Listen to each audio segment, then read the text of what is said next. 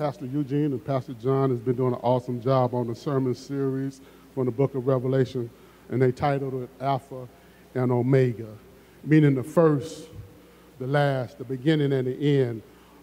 In Hebrews 12:2, she don't have that on the screen, but that's okay. It says, looking to Jesus, the author and the finisher of our faith, who for the joy that was set before him endured the cross, despising the shame, and is set down on the right hand of the throne of God. And if you missed a few services, I'm just going to kind of go with this little quick review. Pastor Eugene started off in the book of Revelations, chapter 1 and 2. And Pastor Eugene talked about Jesus being the Son of Man and how he ministered to the 7 churches and kept them on track by his Spirit. And not only do he want to keep the churches on track with his Spirit, he also wants to minister to us by his Spirit so we can stay on track. Amen? Amen. And so, because Pastor Eugene said that he doesn't just want to be our Savior, he wants to be our Lord.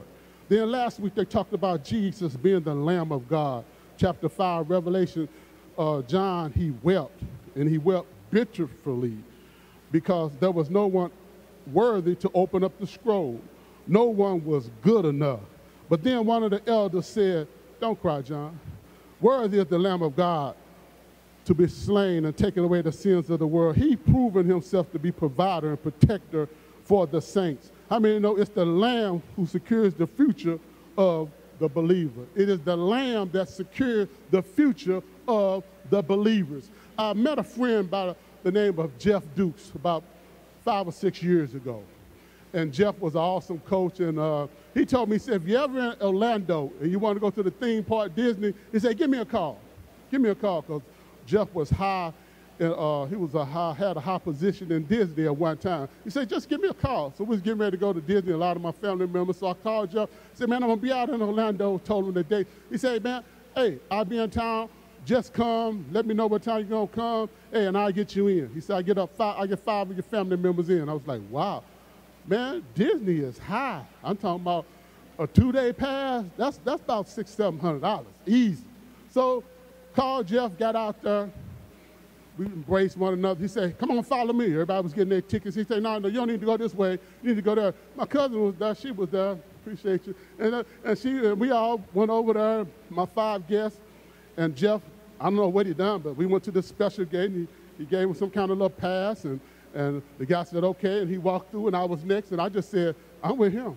And then my wife, she's smart. She said, I'm with him. And so then my daughters and my mother, they came in, and all 5 of us went in. So we were him.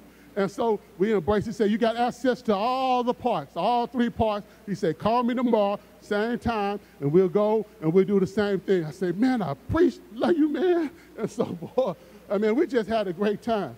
And so what you're saying, I'm saying that if you have a relationship with Jesus Christ, if you made him Savior and Lord, and you get to the pearly gates, and they ask you why you should get in, you don't need to say, well, I didn't do this, and I didn't do that.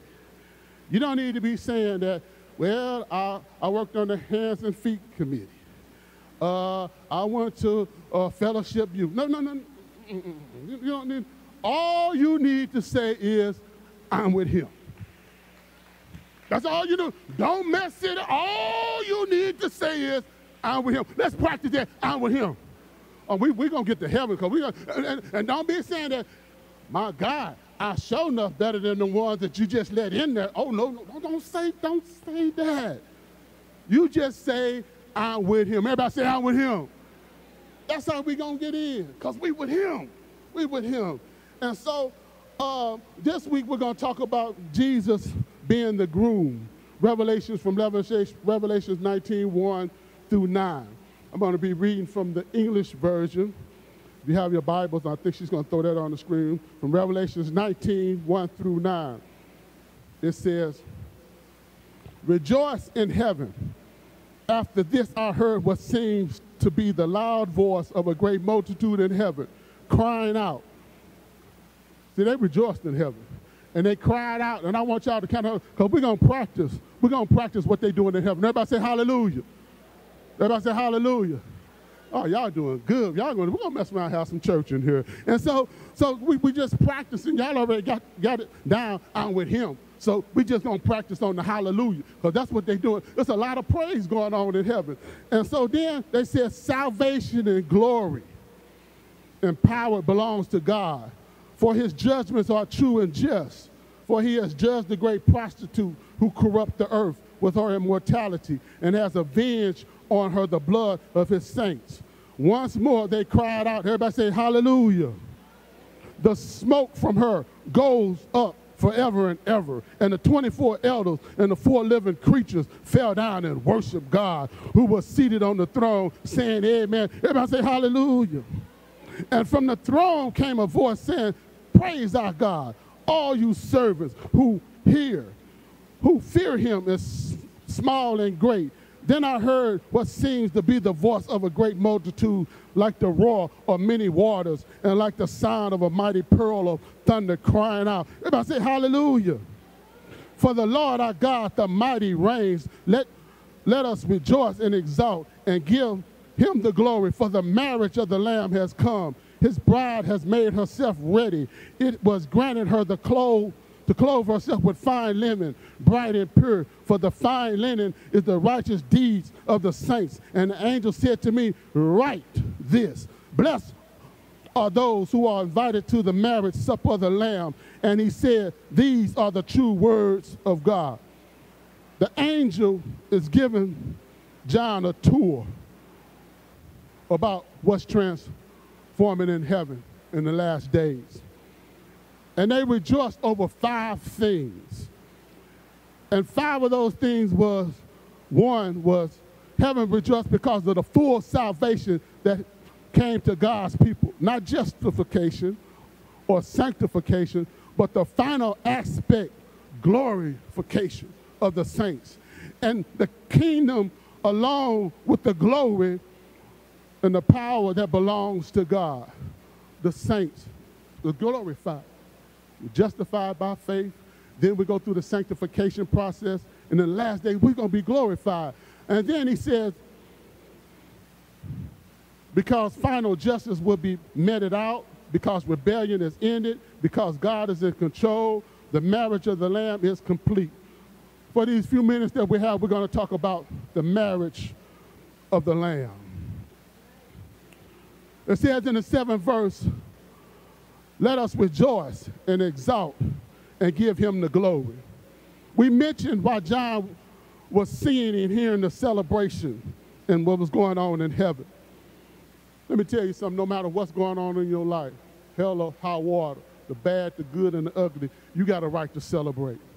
You got a right to celebrate because you know what? His victory is our victory. You know why? Because we with him. We with him. Amen. I said we with him. And it says, for the marriage of the Lamb has come. And marriage is an important motif in Scripture. It is imagery and quite used often in Scripture. Jesus portrayed as the Lamb, but now the Lamb assumes the role of the groom. Can you imagine how long Jesus has been waiting for this day to come? God ordained Jesus. He picked a bride for his son called the church before there even was a church. In the Old Testament, they had something called betrothals or engagements, and they was at long periods of time. And these agreements were made before the children was even of age to be married. So there was years of preparation. God had preparation for Jesus' bride from the book of Genesis all the way to the book of Revelation. That was a long time. So you can see why they're excited about this thing finally coming to pass. It says, and the bride had made herself ready. The bride has made herself ready through the work, not of her own, but of Christ. He the one purged her from all sin and impurity. She is a flawless, blameless, unblemished virgin because of Christ. Paul writes in Ephesians, and use this analogy in Ephesians 5, 25 and 27. Kind of symbolizing it with a husband and a wife. He said, husbands, love your wives as Christ loved the church and gave himself for her, that he might sanctify her, have cleansed her by the washing of the water with the word, so that he might present the church to himself a splendor, without spot, or wrinkle, or any such thing, that she might be holy and without blemish. 2 Corinthians 11:2, Paul writes a same scenario. He says, "For I feel a divine jealousy for you, since I betrothed you to one husband, to present you a pure virgin to Christ." How many know Christ cannot be separated from the church? The church has been blood washed and blood bought. Christ cannot separate himself from the church. He sanctified us. He's making us holy.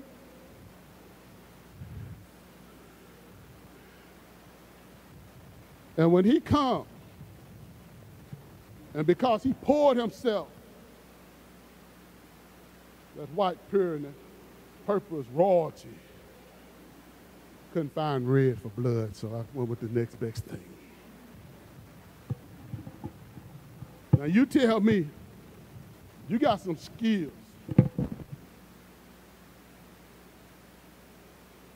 Y'all better get this because I'm making a mess. Please get. Separate that. You're a bad person if you can separate this. It's mixed in there. Christ and the church. You cannot separate them. You cannot separate Christ from the church. You cannot separate him from the body of his believers. You can't separate that. So my brothers and sisters, I don't care who you get mad at and what you got mad for. Don't let the devil trick you and separate you from the body of Christ. This is the church right now. This ain't just, it's the gym, but it ain't about the gym. It's about us, the body of Christ. And there's so many people have got hurt in church and are bitter and have separated themselves from the body of Christ. You can't separate yourself. Don't do it. Don't do it. You ain't complete. You ain't complete. The body ministers to one another. And even when we take communion, they say some people are sick because what? We don't respect the body. The church, the body of Christ, not this building, not just fellowship. I'm talking about the body of Christ, all believers. Don't you separate yourself from believers because somebody hurt you or somebody misunderstood you. The devil is a lie. Because the Bible says he's a roaring lion seeking who he may devour. He wants to devour you. And let me tell you something. I tell my Sunday school class, and I told the kids the other day, let me tell you something, stick with the body. Stay within the bunch. Because I'm not that smart, but I know this. The banana that gets separated from the bunch is the banana that's about to get peeled. I'm gonna leave that one. I'm gonna leave that one alone. Let me get on to my lesson.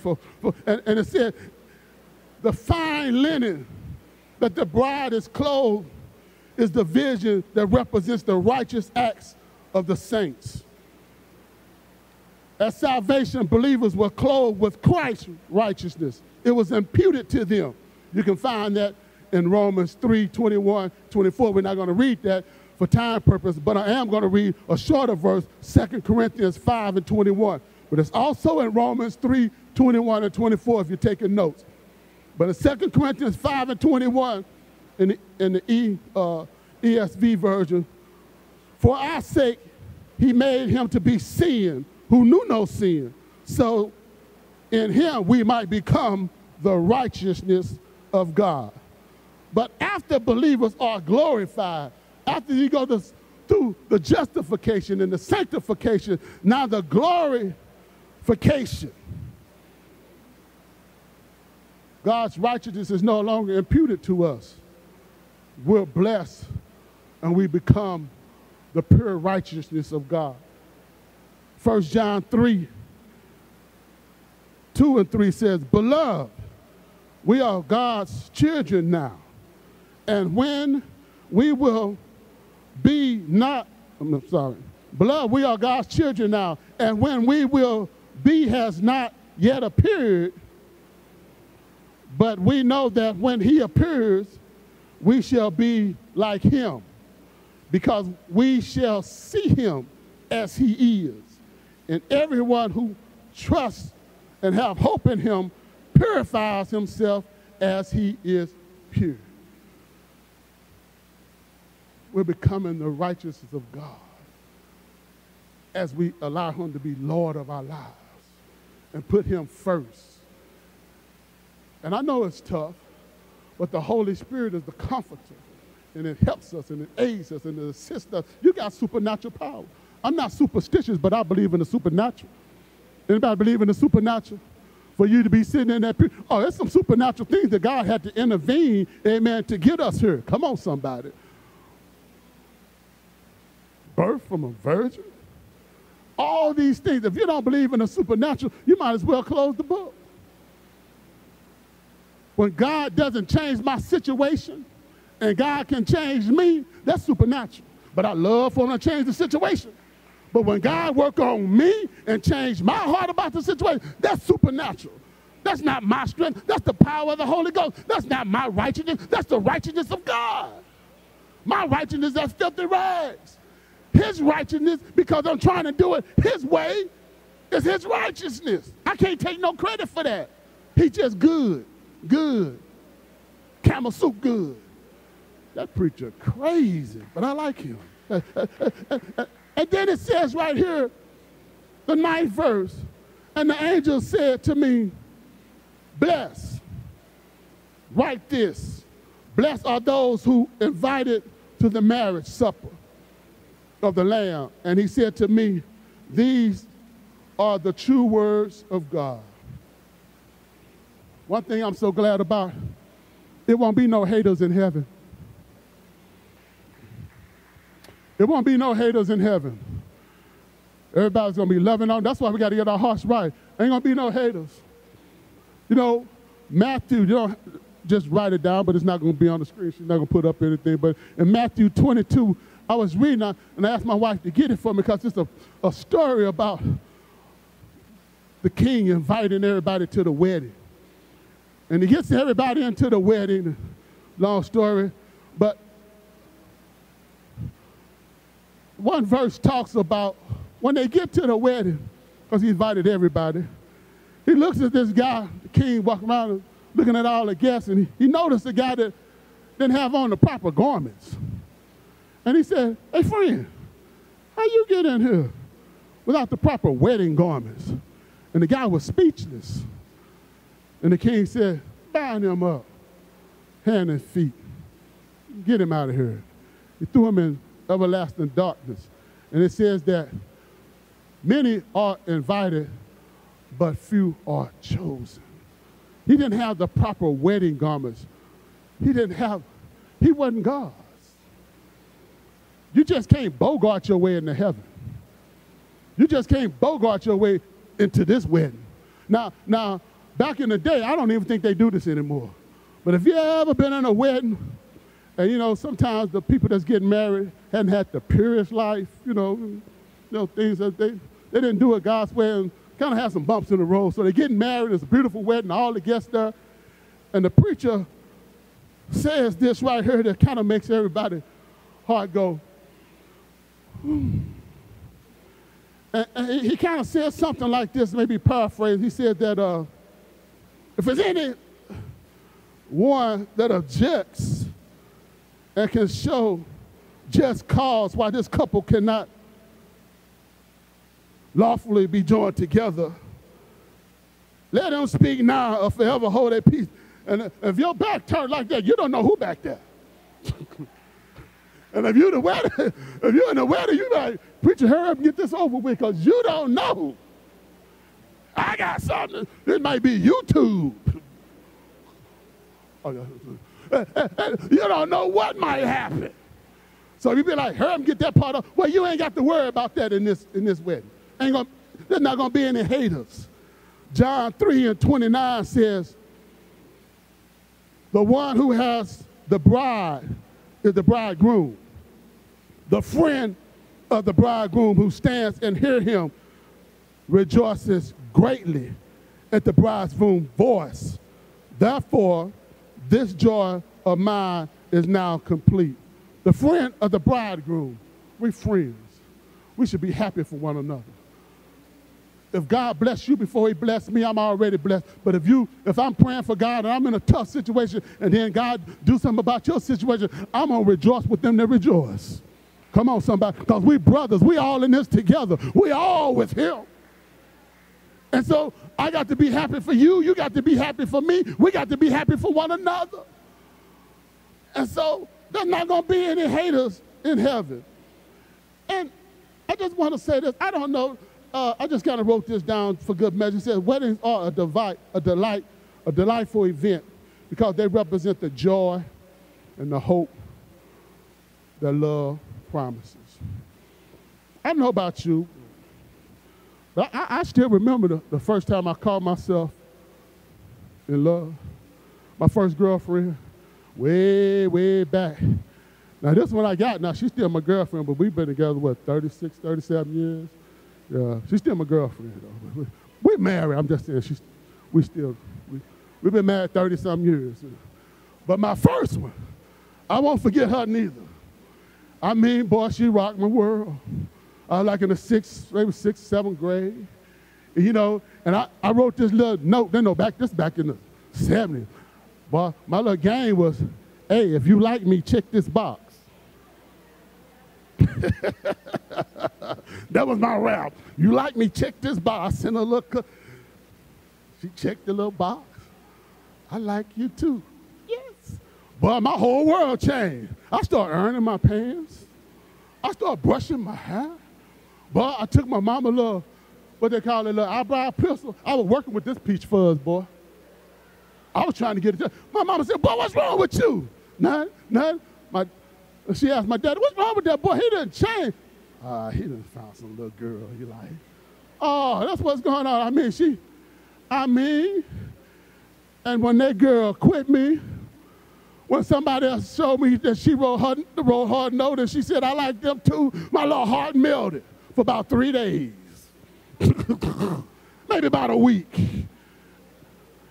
Because my daddy kept saying, I didn't understand, he said, it ain't nothing but puppy love. There ain't nothing, anybody heard that? There ain't nothing but puppy love. But it was so real to the puppy. I thought that love was real. And some of y'all did too. Because sometimes, you know, you so in love with that puppy love, anybody else said, loves me, she loves me not, love me. So they saying, they don't care about you like you think they do. You love me. Yes, they do. You love me not. You love me. You love me now. I'm doing this real fast. You love me. You love me not. You're going to make it work. It's a win-win situation. You're going to make it work. Because if you get to the last step, and I said, he loves me not, you're going to say, oh, he loves me. In the story. Just in the story, he loves me. But if, for the close, if puppy love messed me up. I mean, we was on the phone because we didn't have cell phones back then. And we didn't have cordless phones. We had them cord with the long wire. With the cord, you all in the bed. You hang up. No, you hang up. Hang that phone up, boy. You'd be like, sleep still on the phone. Just messed up. My point is, if puppy love messed me up like that, what you think agape love is supposed to do? What you think agape love, unconditional love? Jesus has an unconditional love for us. It's not puppy love, it's real love. Paul says in Ephesians 5:28, another scenario about a husband and a wife. It says, in the same way, husbands should love their wives as their own bodies. He who loves his wife loves himself. For no one ever hates his own flesh, but nourishes and cherishes it just as Christ does the church. John 3:16, so God so loved not just the world. That's universal. But when I found out that God so loved me, God so loved me, that he gave his only begotten son, that's whoever believe in one would not perish but have everlasting life. As messed up as I was, I didn't even have to try to make it work. He just told me this, just like he's telling you, all your ups and downs and your struggles. He say, I love you. I love you. You ain't got to even try to make it work. I love you. I love you. I love you. No, God, I mean, I didn't do right. That's all right. Just repent. I love you. I love you. I love you. I love you. You ain't got to juice it up. You ain't got to try to, you ain't got to do none of that. He just loves you. There's no knot in him. He just loves you. He just loves you. Nathan's group is going to come. And you know what? I just want to, like Pastor Paul would always say, I don't know where you at with God. I don't know. I just assume. But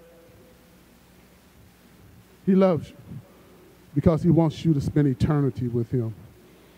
And so, if you don't know him for the pardon of your sins, if you ain't with him, and even if you've been in the church, you've been around the church or you're not in the church, this is a good time to become a part of the church. To be in him, to be with him, to have a relationship with him. That's what it's all about. He loves you. But the question is, do you love him? And will you accept his love? Well, it'd be a great day for somebody to say, I do. Ooh. I mean, this is kind of like when they get on the big screen and want to get somebody married, they propose. God's proposing to you. All you have to do is say, I do. I do. Right there on the big screen. You know, heaven, angels waiting. The Bible said that angels rejoice when one sinner gives their life to Christ. Not only will angels rejoice, we'll rejoice with you. Because now you, with him, you about to spend eternity with him. Because he loves you. And you saying, God, help me to love you back. Lord, I thank you and I praise you, God, Lord, for this opportunity to stand before your people, precious people that you died for, along with myself. I pray, God, Lord, that you would touch the hearts of anyone that needs you, that they will come to this altar, talk to you, tell you all about it, the hurt, the pain. Even some of them, I love you as Savior, but I'm struggling with you for being my Lord. But God, I want you back in my life. I want you in my life. I want you to rule my life.